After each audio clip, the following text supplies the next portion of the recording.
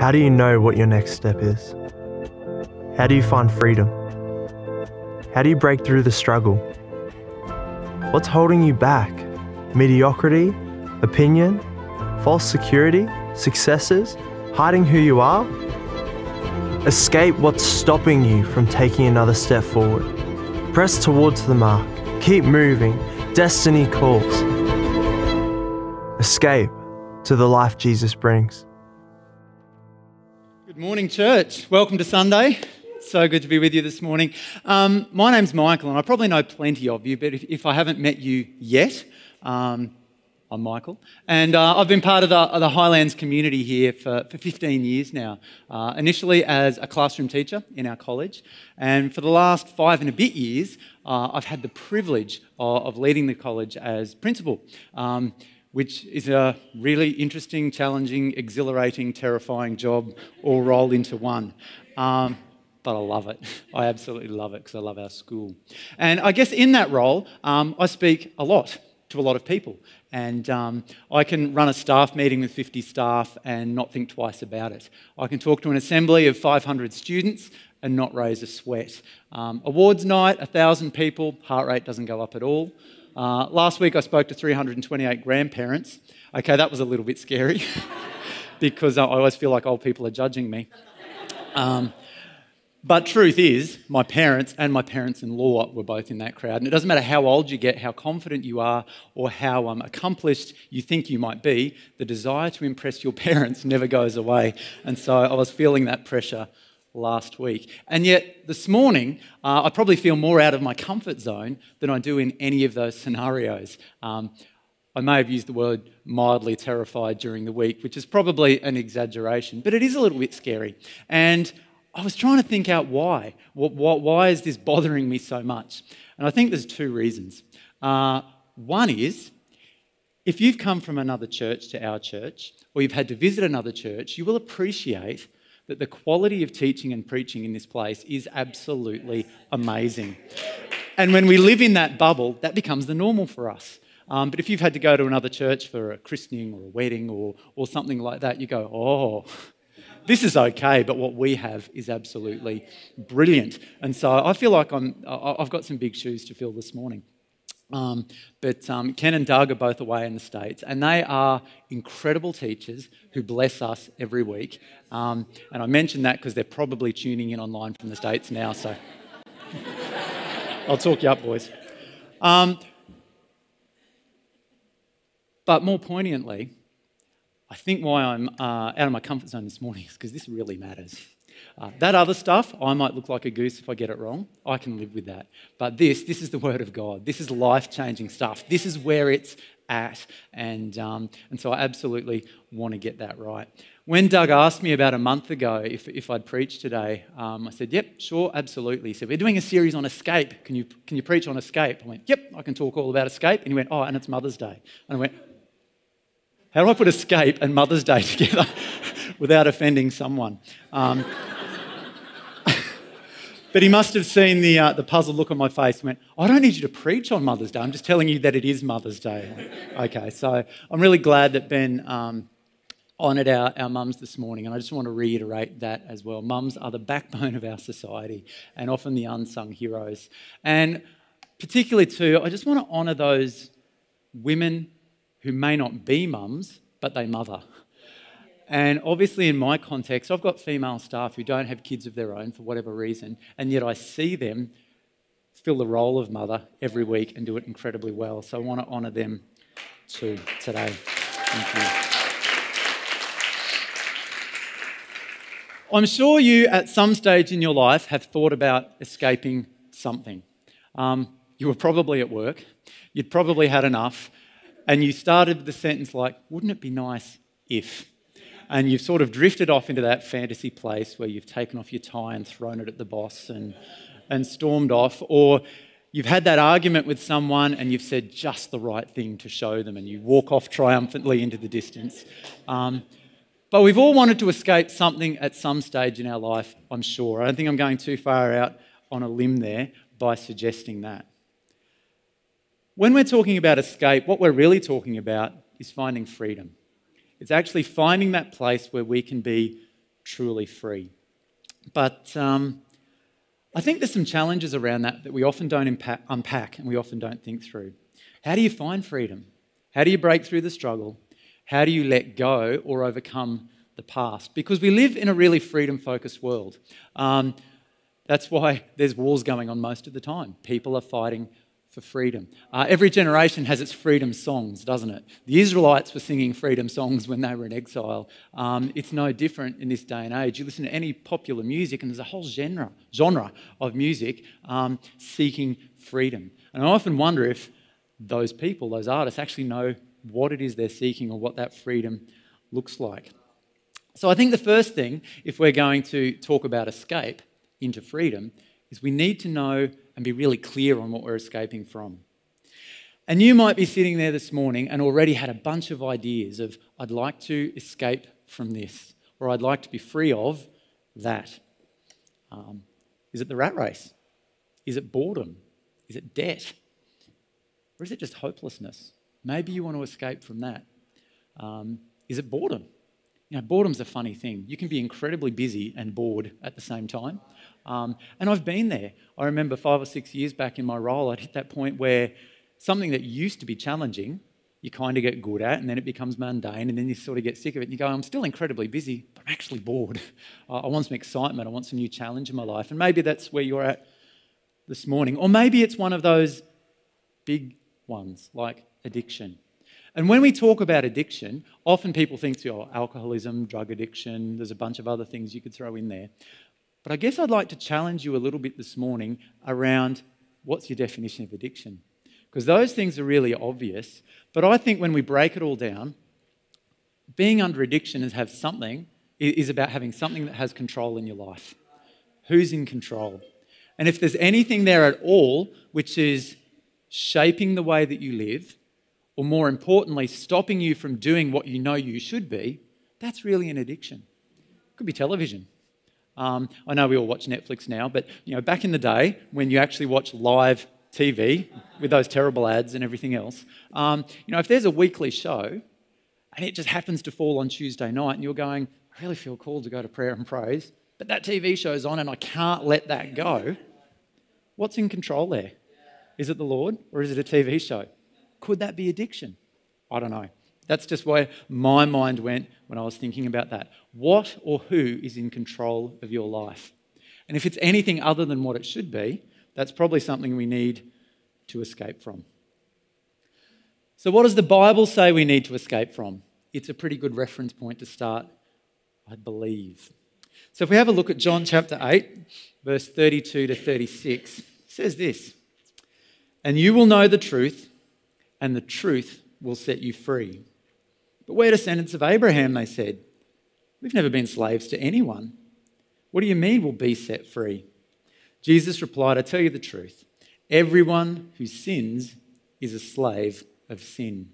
A slave is not a permanent member of the family, but a son is part of the family forever. So if the Son sets you free, you are truly free."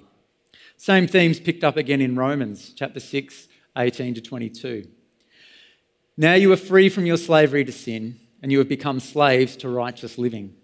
Because of the weakness of your human nature, I am using this illustration of slavery to help you understand all of this. Previously, you let yourselves be slaves to impurity and lawlessness, which led ever deeper into sin. Now you must give yourselves to be slaves to righteous living, so that you will become holy. When you were slaves to sin, you were free from the obligation to do right. And what was the result? You are now ashamed of the things you used to do. Things that end in eternal doom. But now you are free from the power of sin and have become slaves of God. Now you do those things that lead to holiness and result in eternal life." There's a pretty clear theme coming through there, isn't there?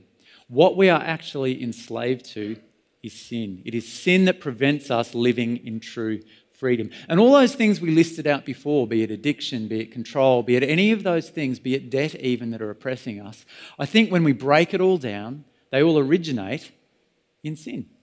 And sin's not a word we tend to use all that much more in 2019. Obviously, very occasionally, as principal, I've got to deal with kids who are in trouble. You'd be surprised how little that happens in our context, but when it does, and they walk in and they sit down, I don't go, "You sinned." We just don't use that kind of language. We have a conversation around behaviour and that kind of thing. And so it's not a word we tend to use much anymore unless it's in a joke. "Oh, sinned on the weekend. That was a bit of fun." Or we even refer to the tax on alcohol and tobacco as sin tax because it's a bit of a joke, but sin's serious. And sin is not things that we do, it's actually who we are. And that becomes a real problem because there's no one here who hasn't sinned because you were born into it. And we could spend a whole hour unpacking the how and why of that, but the reality is we live in a fallen world where sin is prevalent, and so you have been born into a state of sin. Sin's not what you do, it's your condition. And if we were to leave this right here, that'd be really depressing. It'd be a pretty messed up place to finish.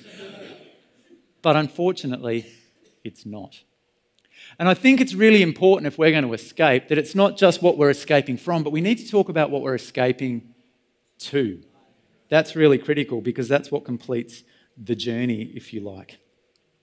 As I was reflecting on this during the week, I thought of two people groups who perhaps struggle with this a little bit. Firstly, prisoners. People who spend time in prison obviously are enslaved. They are not free. Prison is kind of the opposite of freedom, if you like. And how often do we see that people escape from prison or are even released from prison and find that they can't cope with society beyond that? Because they've been so focused on their escape, they've been so focused on their release that they haven't actually thought through what life's going to look like on the other side. The other people group I thought of were lotto winners. Any lotto winners here? I didn't think anybody put their hand up. But we see that time and time again. People who come into money suddenly or unexpectedly, and maybe it's not even the lotto, maybe it's an inheritance or something like that. Suddenly they're free from financial burden and they don't know what to do with that freedom because they haven't had the discipline, the time, the opportunity to think through what they're going to do with that. It fritters away and it disappears, and the rate of bankruptcy amongst lotto winners is phenomenally high because they haven't thought through what the next step is. And I think that's really critical if we're going to escape from our sin state into something new. So what is freedom? We probably need to define that as well. And I'm not going to go to popular culture songs for that. I'm not going to talk to my mate at the pub. I'm actually going to get into the word and go, what does it mean to be free? And I saw a documentary during the week around mountain climbing and endurance sports and all that kind of thing. And this French, Spanish, can't remember, European mountain climber was interviewed and they said, "Why do you climb mountains?" And he said, "For the freedom." And the interviewer said, "Well, what does it mean to be free?"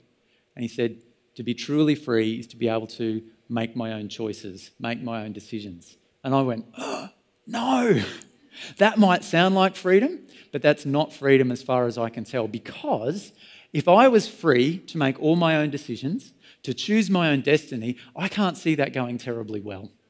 Because I've made plenty of choices in the past that have not led me towards freedom.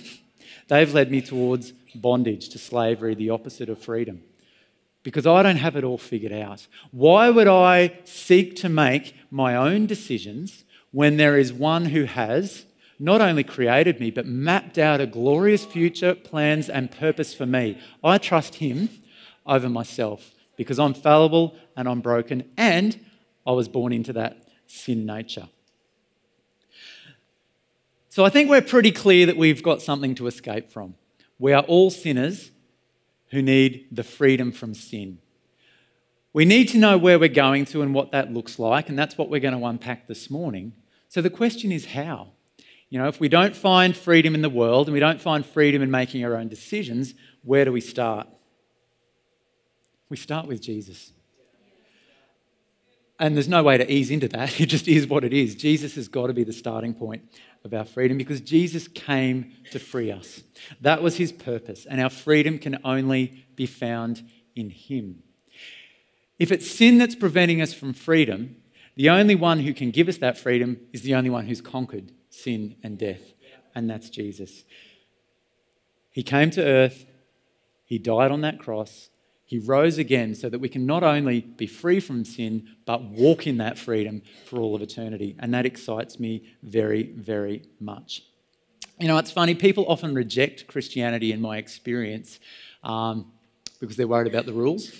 They see Christianity as a rule set that they've got to abide by, and they see Jesus as a killjoy who's putting those boundaries in place to stop them having fun, to stop them having a full life, or to stop them having freedom. And they've absolutely got it round the wrong way, because freedom can only be found in him. If I can use a metaphor to try and help explain this to you. Obviously, my context is education. That's where I've spent 20-something years, and in Christian education particularly. And every school has a set of school rules. You've got to have them. But the problem with rules is, as soon as firstly, you can't put rules in place for everything because you can't predict what people are going to do. And kids particularly can be particularly creative in their rule breaking. But the trouble with human nature is, as soon as you put a rule in front of someone, they will look for a way around it. We have a tax system based on that. That's how that works. And so you can put as many rules in place as you like, but you're never going to cover all eventualities. And you're basically, particularly with children, inviting them to find out a way to get what they want without breaking a rule. So we have school rules. They sit there. But what we put in front of that is something called an honour code. We say, honour God, honour others, honour yourself. And what that does is it takes the focus off the rules and puts the focus on a better way to live. And I love that because I don't have to sit in my office with a child going, you broke rule 6.2, subsection B. They didn't know that existed. But I just say, hey, what you did there, is that honouring God? No, it's not. Well, let's talk about that, and let's talk about how we can make that right so you can honour God, honour others, and honour yourself in that situation. And that's what Jesus did. As a new Christian, and for a lot of my life, I struggled with why Jesus had to come and die. But, all right, God, you set up this system. You wanted us to be free. You could have just dropped Jesus in it and waved a magic wand. Or you could have dropped Jesus in and he could have just come down, died, rose again, and off he went. But no, Jesus chose to come and live with us for 33 years in order to do that. And I've finally figured out, you all figured this out a long time ago, but I've finally figured out that the reason that he did that was to model what it looks like to walk in freedom. So he didn't just come to give us the freedom, he actually hung around and showed us what it looks like to walk in that. And that really excites me. One of my favourite authors, probably 10 or 15 years back, was a guy called Philip Yancey, an American, and he's written a bunch of books. But one of his less known works is it was called I Was Just Wondering. And it's a bunch of short essays where he just puts his thoughts on paper about his wonderings about life and the universe and everything else. And he wrote something really impacting about his aquarium. He was living in urban Chicago at the time and it was really high density and not particularly attractive. So he established an aquarium in his apartment to remind him what the universe looked like outside of high density living. And so he had this beautiful aquarium and he put in plants and coral and exotic fish and all sorts of creatures, and he tended to that. He checked the pH, he'd feed that fish this and this fish that, and he'd put antibiotics in when the bug-eyed fish got gunky eyes and all the rest of it. And he'd clean the tank and he poured everything into making that perfect, for looking after those fish. He was their carer and he did everything he could to keep them alive and give them a great life. And yet every time he reached his hand into that tank, the fish scattered. They'd go and hide behind their rocks, or they'd go hide in the seaweed. And he went, how is it that I can pour my heart and soul into these fish, and yet every time I approach the tank, they scatter in fear? He said, the only way I could do that, the only way I could get through to them is to become a fish and swim around in the tank within them. And that was the image he gave of what Jesus did for us. He didn't just want to free us and look after us. He wanted to come and dwell amongst us and have a relationship with us, which I think is incredible. So we need Jesus, absolutely. He is the starting point of all our freedom. What Jesus did in spending time with us is he showed us how important relationship is. He wanted to relate with us, but he was also modelling how we need to relate to each other, because we become those we surround ourselves with. I'm sure there's a bunch of parents here this morning, and I'm sure one of your biggest priorities in life is making sure that your kids hang out with the right people. I often talk to parents, why Highlands College? And they say, because of the quality of your kids. We don't want our kids to fall in to the wrong crowd. We want them to be like those kids that we see at Highlands. And that's what we want, because we know that particularly at that impressionable age, we become like those we surround ourselves with. But it's no different as adults. The people we spend time with rub off on us, and we become like them. So if I'm going to seek freedom, I want to hang out with freedom seekers. And that's why church is so critically important. I don't teach much anymore in the classroom, but I do take Year 12 Christian studies. And we're looking at the concept of the church at the moment, its history, its purpose, its function. And this week we're going to be asking the question, do I actually need to go to church? So sorry, spoiler there for anyone in my Year 12 Christian studies class. Because every year someone will say, can I be a Christian and not go to church? And I use this metaphor. Probably technically yes. But that's like saying I want to go to Melbourne, but I've never been there before. I don't own a car. I don't have a GPS or a map. And I'm not even sure if I have a car. Technically, it's possible, but good luck to you. It's going to be a really tough journey. And I guess that's how I view our walk as Christians. Is it technically possible to be a Christian and not go to church? Yeah, it is. But why would you want to when you've got this, when you've got people who can walk the journey with you? Because really Christianity and the Christian walk to me is about going, Jesus is over there, I'm heading that way, will you come with me? And if we're all going arm in arm, we've got a much better chance of arriving at our destination than if we fly solo.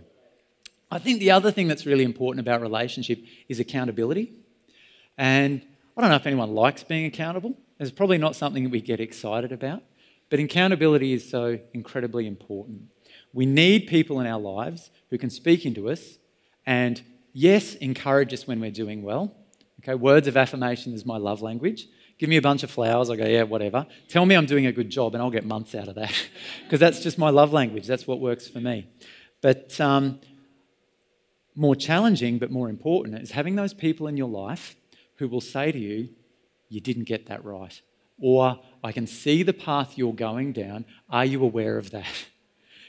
If you are brave enough to surround yourself with those people, you are going to flourish and you are going to have a much better chance of walking in that freedom that Jesus has given us. But I'd also just have a little caveat there and make sure that you're surrounding yourself with the right people. I actually saw something on Facebook, of all places, yesterday that said, never take criticism from anyone you wouldn't go to advice for. Because everyone's got an opinion, and from time to time there will be those people in your life who, well-meaningly, want to tell you you're doing the wrong thing, but that's not okay. And I guess that's where some discernment's required. And again, that's why I'd rather be here getting accountability from you guys than getting advice from someone down the pub. Not that I go to the pub, but it's the first thing that popped into my mind. I'm going to pull something up on the screen now called the Johari window. And you may or may not have seen this before. This is a tool that psychologists use to help us understand ourselves. So I'm going to get a little bit teacherish. But it's really around the concept of self-awareness. And you'll see at the top across there, we've got known to self, not known to self. And down the side, we've got known to others, not known to others. And where those axes intersect, we get some really interesting stuff happening. Top left there, things that are known to others and known to self, we call the open area or the arena. Everyone knows it. I can't sing. I really wish I could. I'm a man of many talents, but singing isn't one of them. I'm terrible. I know that, you know that, my family knows that. There's been more than one occasion where my wife has come rushing in going, "You okay?" And I went, "Yeah, I'm just singing." She's like, "Right, got it." I wish I'd made that up, but I hadn't. So that's the top left. That's not a big deal. That's public knowledge. Bottom right, we've got known, not known to self and not known to others. Well, there's not much to say about that because we don't know anything about it. But you could think of that as potential. Those things that you haven't discovered about yourself yet, other people haven't seen in you, but they're sitting there, good or bad, yet to be discovered. But it's the other two squares I want to talk about this morning. If you look at the top right there, we've got not known to self, but known to others. That's what we call the blind spot. The thing that everyone else knows about us, but we haven't figured out for ourselves yet. And you can probably think of situations where everyone's like, oh, what about such and such? Is this, this and this? And he's got no idea. Can he not see that he's doing that? And the answer is no, he can't. Because we all have those blind spots. And that's where it gets really dangerous trying to walk the journey to freedom of Christianity on our own. Because we can't see our own blind spots. It's really important that we've got quality people who can speak them out. So relationship is really critical. That bottom left square leads me to the third point I want to talk about this morning, and that's honesty. Honesty with self. So we need to accept that Jesus has already granted us freedom. We need quality people in our life who are also freedom seekers walking the journey with us. But we also need to be brave enough to look inward and to self-reflect a little bit. And that bottom left square there is the things that we know about ourselves that others don't necessarily know. And we all have those things that we're happy for other people not to know, those secrets, or it could even be doubts about ourselves. There's something called imposter syndrome, and I have it all the time as a principal. I'm sitting there going, everyone tells me I'm doing a good job. I have no idea what I'm doing. But they think I'm doing a good job, so that's okay. But often it's those things too that are the dark places, those addictions we spoke about, those things that are bondage. We might know about them and other people don't. And we need to be prepared to be honest and to self-reflect. And when those people who we've surrounded ourselves speak into our life, actually acknowledge it and do something about it. Because it's no good having people going, you really need to pick your socks up here. And then you go, nah, I'm fine. Nothing wrong with me. I'm perfect. We're not going to get anywhere. Finally this morning, if you've heard nothing else, I'm really hoping that you will listen to this. Because Jesus just didn't come to free us and to show us a better way to live and then go, see you later, I'm out of here. That would be cruel because life is tough and he doesn't expect us to do that journey as humans without some help. He actually gave us the Holy Spirit to lead us, to guide us, to teach us, to be the inner voice in that journey. And even as a Christian, it took me a long time to figure that out. And I think a lot of us are still trying to figure that out. And there's probably people here this morning who are going, I know Jesus. I've made that decision. I've accepted the freedom that he brings, but I still feel trapped in some of those things that are enslaving me. And that's where the Holy Spirit comes in because he serves two purposes, or at least he has in my life. One of those is conscience. It's that small, quiet voice that speaks to us and guides us. And I don't think we ever do things that walk us away from freedom accidentally. I think if we're prepared to listen, because the Holy Spirit doesn't shout, he whispers. But if we're seeking him and we're willing to be in tune with the Holy Spirit, there's that voice that goes, you don't want to go there. That's not the right thing to do. The world calls that conscience. We've all seen the cartoons with, the devil on this shoulder and the angel on this shoulder having an argument. That's the Holy Spirit at work in us, gently guiding, leading, and teaching. So the Holy Spirit plays that role of conscience, which is so incredibly important if we want to walk in the freedom that Jesus has given us. I think the other role that the Holy Spirit plays, at least in my life, is calling. And that's what links back to that idea of what are we escaping to? We're escaping from something, but what are we escaping to? And that's where I don't want to be master of my own destiny. I don't want to be making my own choices because I know that I've been created for a purpose. And if I try and walk any other path, it's going to be difficult. One of the things that frustrates me is when parents or teachers or careers counsellors, whoever, ask the question, what do you want to be when you grow up? I scrap that question. I banned it. I say, who do you think God's calling you to be? What do you think God's calling you to? Because I know for me, it took me 20 years to figure that out. And I believe I'm where God wants me to be now, but the journey would have been a lot clearer and a lot straighter if I'd been asking that question, not trying to figure out what I want to do when I grow up. Because I believe the Holy Spirit is the means by which God calls us to what it is that we need to do. If I could finish just by sharing a little bit of a story this morning. I was teaching a Christian studies class 6 or 7 years ago, and it was year 8. We were looking at heroes of the faith. So we're talking about Daniel, we're talking about Gideon, we're talking about Josiah, we're talking about all these people. And it struck me that most of these people were probably the same age as these 13-year-olds that I was teaching at the time. And I still distinctly remember that where I slipped from teacher mode into preacher mode. I got all fervent, the arms were going, the spit was flying, the kids down the front were like this. But I was so passionate because I just had this moment where these kids just needed to know that you don't have to wait till you're older. You don't need a theology degree or a teaching degree or a medical degree. In fact, quite often I think those things get in the road of God's plans and purposes for our lives because suddenly we think, I can do this. I know what I'm doing. I'll be all right. It's a cliche, but God doesn't call the equipped. He equips the call. And so I'm fervently trying to get this across to these kids. And I've never actually heard the audible voice of God, but I reckon this is the closest I've ever been. It was as if this voice went, are you listening? I completely lost my place, couldn't get it back together. The kids are like, what's going on? Is he having an aneurysm?